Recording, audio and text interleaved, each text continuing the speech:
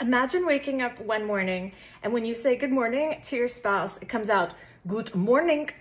This is exactly what happened to a man named Michael Bridge, a 59-year-old American man who has never been to Eastern Europe and doesn't speak any other languages. Or other things you were hoping to accomplish today? No. We have, since he's come on, I have not been able to find any help. Okay. One doctor even told me go away. He left the room. He walks in. He says, "What are you doing? Quit talking like this." And I said, "I cannot talk like this. No, I want you to stop right now." I said, "I cannot do this."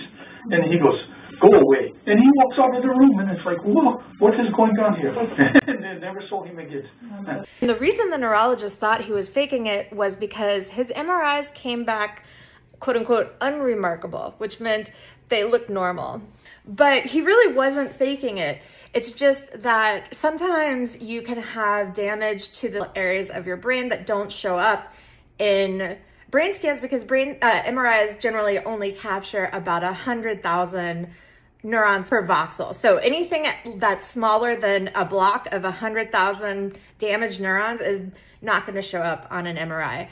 And you need a bunch of those next to each other, really, before they'd start looking like something besides artifacts. But the reason why when I was reading this paper, kind of immediately felt like he was not faking it is because he had a limp. He had kind of weakness on his right side of his body, which is controlled by your left hemisphere, which is also your language hemisphere. And it was also a motor problem. Another reason why I think this would be a difficult thing to fake, unless you're a trained actor, it is very hard to consistently mispronounce the same phoneme. And it wasn't like this guy actually had a specific accent. It's just if you consistently pronounce a sound wrong, it sounds like some sort of foreign accent. And if you change the emphasis of your words, that can also make it sound like you have a foreign accent, but it could just mean there's a malfunction in the network that produces prosody or rhythm in your speech. Unfortunately, we cannot fix things at the level of neurons that we can't even see yet, right? So what he did was speech therapy and physical therapy. And within 5 days of intensive speech and physical therapy, he was speaking 80% normal again.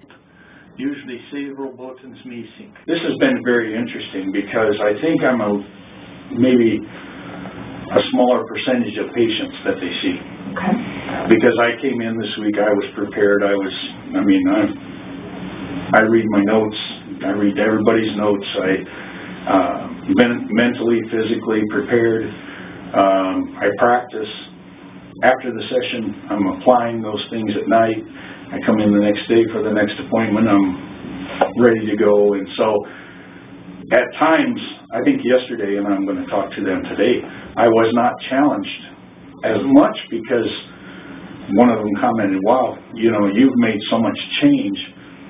Like sometimes people can't even make that change in a week. Right. And you're making it in one session.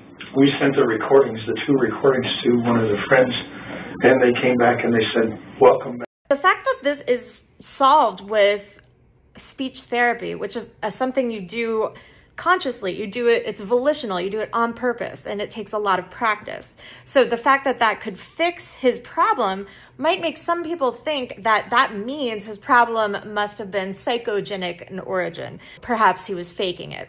But I think that what actually happened here was more subtle. He had to basically forge new neural pathways for forming the tongue and mouth shapes that it takes to make the R sound in English, which is a weird sound. It's a difficult sound for a lot of people to do because it requires this sort of paradoxical, relaxed tongue that is scooped up a little bit and just slightly tense lips. R. It's kind of amazing if you think about how complicated it is to make a single phoneme sound, and fluent speakers of any language are constantly stringing them all together. His problem was not something he was doing on purpose. He was not deciding to make those sounds. In fact, it would be really, really hard to suddenly be consistently sounding like you have a foreign accent.